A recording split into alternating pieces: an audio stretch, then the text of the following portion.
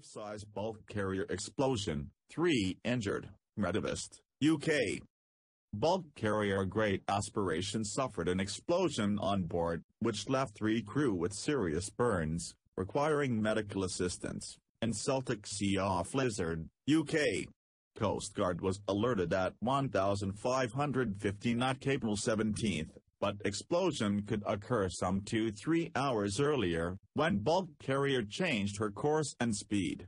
At around 2030 bulk carrier turned to Mounts Bay, Cornwall, interrupting her voyage from Baltimore USA to IJmuiden Netherlands. 3 injured crew were airlifted by helicopter and transferred to hospital in Plymouth. Great Aspiration was anchored at Mounts Bay shortly after midnight April 18. She resumed sailing at around 0930 April 18, heading for Falmouth, apparently under own power. Most likely, explosion took place in engine room, but there's no confirmed information yet.